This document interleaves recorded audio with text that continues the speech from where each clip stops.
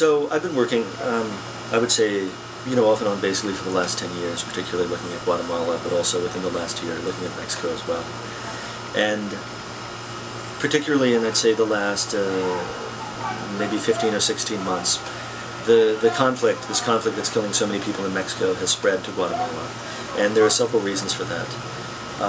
If you look at the state of Guatemala since the 1996 peace accords that brought an end to the country's 30-year civil war that killed about 200,000 people, a lot of key elements of these accords were implemented quite weakly, if at all. And I think in some ways that made Guatemala a perfect, very fertile ground for groups such as Los Zetas, who are now moving south from Mexico into Guatemala to operate. Guatemala has, I would say, as complete impunity as any country I've ever reported on. And this is something that has not changed even a little bit since the end of the Civil War, now 15 years ago. And it also has an extremely entrenched and extremely powerful criminal class, criminal monarchy even, I would say, that has its links to the former military intelligence particularly, that was active in the Civil War, that was trained by the United States. And I've always found it very ironic a bit, like, that the United States would support people who would have no problem massacring entire villages of women and children, but they were shocked that they would get involved in drug trafficking, shocked. And this perfect storm that we've had in Guatemala has particularly gotten bad since 2008. And it's particularly gotten bad, I think, because sensing the pressure that was being put on them by the Calderon government and the battle between the Calderon government and the various cartels in Mexico, which there's some debate about as well.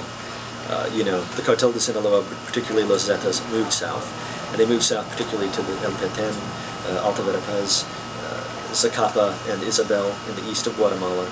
And now, as we've seen, recently with this massacre of 27 people in El Petén, and the murder and dismemberment of the fiscal, of the attorney who is charged with investigating the case, it is now a serious, serious problem that Guatemala will have to address.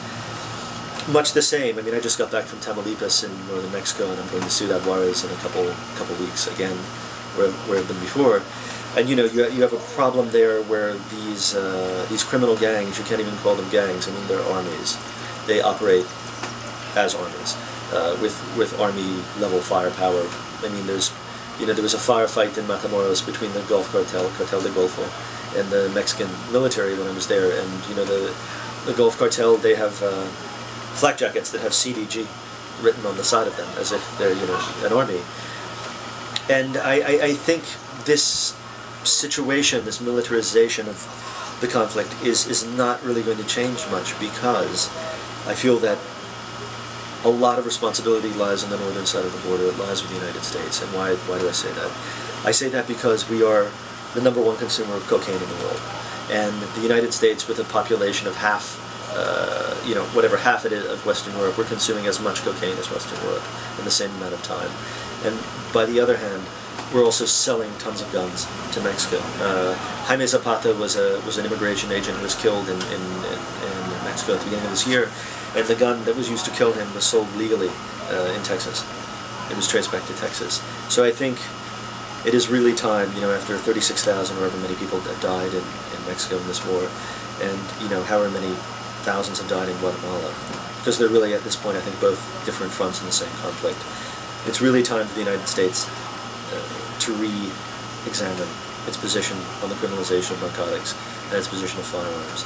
And I think some politician has to have the guts to come out and say, okay, you know what, the drug war, the war against the poor, is not working.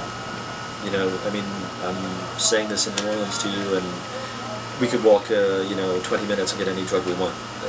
So prohibition does not equal, difficulty to acquire, difficulty to get. And some politician has to say that, and we have to stop putting people in jail for being sick, basically, which is what is happening now.